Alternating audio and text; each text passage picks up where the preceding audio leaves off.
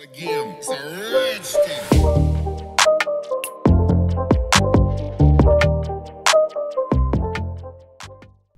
What is going on, guys? Welcome back. In today's video we're going to implement a merge sort sorting algorithm in Python, so let us get right into it. Alright guys, so you really seem to enjoy these fundamental algorithm implementations in Python, and I already made a video on a binary search algorithm, and today we're going to talk about the merge sort algorithm, which is one of the most popular sorting algorithms. And for those of you who are interested in runtime complexity and the analysis of algorithms, merge sort has a complexity of n log n, which is pseudo-linear. So it's written like big O of n log n. And if I'm not mistaken, this is true for the best case, for the average case, and for the worst case.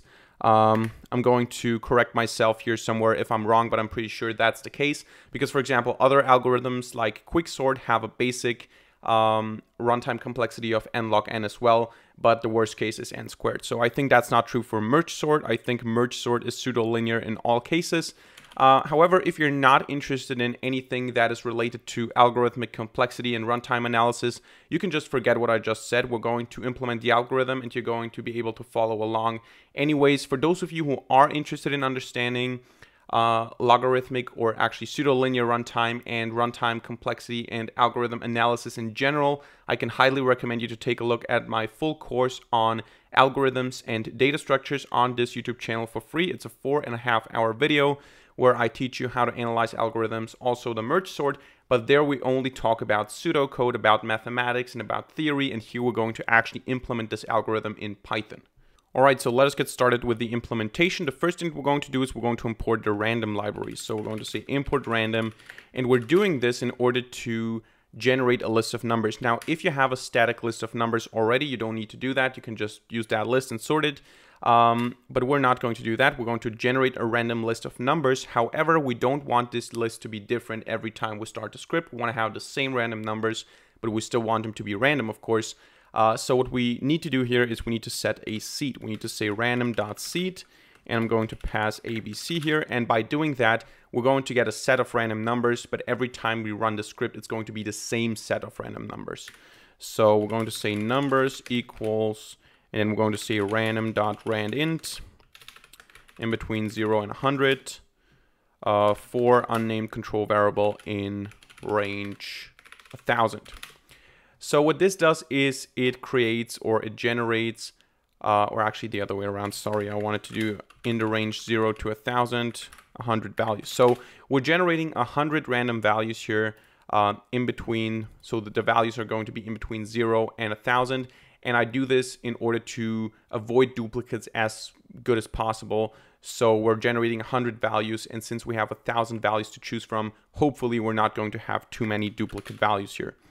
Now, the basic idea of the merge sort algorithm is that we have a base function, merge sort, and then we have a helper function, merge, because the merge sort is a little bit like a diamond. So you start with a full list, and you split that list up into two halves, and those two halves are then split up into two halves again, until in the end we end up with single elements. And then what we do when we have this, those values on a granular level, what we do is we start merging them together in the right order. So if you start with a list like 1, 2, or actually this is sorted, let's say 3, 4, 1, 2, you would split them into 3, 4, and 1, 2, and then into 3 and 4 and 1 and 2, and then you would merge them together in the right order. So you would say 3, 4, 1, 2, and then you would say, okay, 1, 2, 3, 4.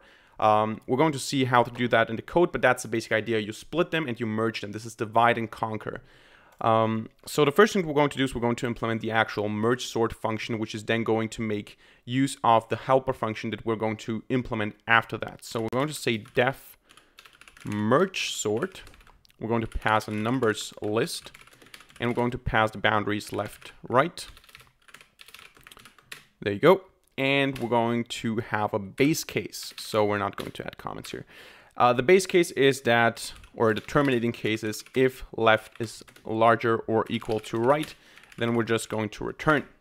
Otherwise, we're going to calculate the mid. We're going to say the mid is actually just left plus right floor division 2, so that we have an integer and not a floating point number. And then this is the divide and conquer part, we divide into two halves. We say, okay, call recursively the merge sort, the same function that we're having here, past the lists that we have, but adjust the boundaries. So we want to have one half to the left, one half to the right. So we're going to say, okay, from left to middle is going to be one half, and then from mid plus one up until right is going to be the second half. So we divide, and of course, since this is recursion, we're dividing inside of those function calls again. So if I have 8 values in this list, I'm going to split it into 4 and 4, and then again here I have 4 and here I have 4, which means that I'm going to split again into 2 and 2, into 1 and 1, and so on. And once we terminate, once we have reached the base case, we're going to actually merge these lists. So we're going to say merge, and we're going to merge numbers list, left, right, mid. But this is a helper function that we have not implemented yet. This is what we're going to do next. All right, so there are many ways to implement the merge sort and specifically the merge function. I have chosen a way that is maybe not the most efficient because I do something that is kind of redundant, but it still works. So feel free to improve on that function. But what I do is I have this merge function and I pass again numbers list, left, right, and mid. And this is the actual thing where we have this these lists split up into halves already and we merge them together. So what we do is we have two halves and we pick the elements, the first elements, and we compare them because those halves are already sorted by nature. Because in order to get to the merge function, you either have the individual values, so you either have just one value and one value, or you already have two sorted lists. And when you are at that point, you just have to look at the first elements and pick the smaller one and then just merge them together into a new list. So we're going to iterate over the list and we're going to pick the smaller elements always. And then once we reach the end of one list, we're going to just get the rest of the other list, and then we have a merged list. So first of all, we're going to create copies because we're going to work with copies here. Left copy is going to be number list from the left up until the middle plus 1. And right copy is going to be number list from middle plus 1 up until right plus 1, like that. So this is these are just a copy so that we can work with those. And then we're going to say L counter and R counter for left counter and right counter. We're going to start them with 0, 0, and we're going to say sorted counter is going to start at left. So left is not left copy, left is also not L counter, left is what we pass to the merge function. So what we do now is we say, okay, while the left counter or the L counter, now the names are maybe a little bit confusing. We have left copy, and we have L counter.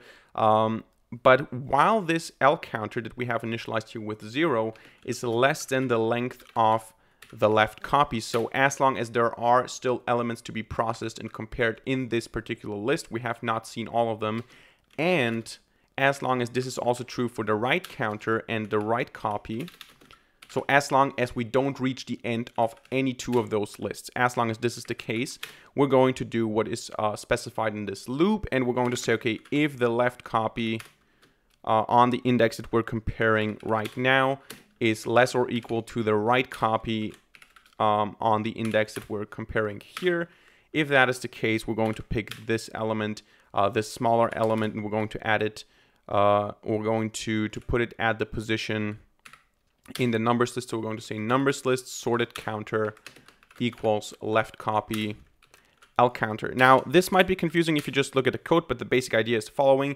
We're going to go through the list until we reach the end of one half, and as long as this is not happening, compare if the left element or if the first not yet processed element of the left list is less or equal to the first not yet processed element of the right list, pick this one and put it into the next position of the final merged list. This is the idea. Otherwise, we're just going to do the opposite. So otherwise, we're going to pick this one and do the same thing for the right copy on the right counter. Now, what's important is, of course, you need to increase the counter afterwards. So we're going to say lcounter plus equals 1 here, and we're going to say rcounter plus equals 1 here. So that we're progressing, and at some point we're going to reach the end. And of course, what we always need to do is we need to increase the sorted counter because we're adding elements to the merged list. Now, the problem with this is, or it's actually not a problem, but what happens after this loop is that one of the two lists reaches the end, and the other list has still elements that are not merged, and they're all already sorted, and they belong at the end of the merged list. So what we need to do here, and this is maybe not the most optimal way, but what we can do here is we can just iterate through both lists. So we're going to say, okay, while lcounter is less than length of left copy, while this is the case, we're just going to say number list sorted counter equals left copy lcounter, and we're going to, of course, increase the lcounter, and we're going to increase the sorted counter plus equals 1. So this also serves as an if statement, because if we already reach the end of this list of the left half, then we're not even going to enter the loop. So this is also an if statement. So we're not going to do anything if this condition is not met, or if it was already the case here. We're not going to do this again here. And we're going to just copy this and do this for the right list as well. So we're going to say rcounter and right copy, and here also right copy rcounter and rcounter plus 1. So the idea is that one of those two statements here is going to be false. So one of those lists is going to come to an end, and the other one is not going to come to an end. One of those is the one that is or that has come to an end, and we're not going to enter that while loop, and the other loop is going to just take all the remaining elements of the other half and merge it to the existing merged result list. So this is the basic merge function. All right, so now if we didn't make any mistakes, we should be able to sort a list using the merge sort function. And for this, we're going to print numbers unsorted yet in order to see that this script actually works. You can see we have a list of numbers here, random numbers in an unsorted way. And what we can now do is we can go ahead and say merge sort numbers. Now, the important thing is, of course, we need to specify left and right. And since we're starting here, we're just going to specify 0 as left, so the first index, and the length of numbers -1, so the last index, as the boundaries. And then we're going to repeat the print statement, and you're going to see that the list is going to be sorted. As you can see, we have 2, 16, 22, 47, and so on. It's sorted in ascending order. In order to see that this is actually the case, or actually, can we do it like that? Because then it's sorted. Let's just see if we say print sorted numbers before it's sorted, actually. If that is the same, our script worked. As you can see, it is the same list, so the merge sort actually worked.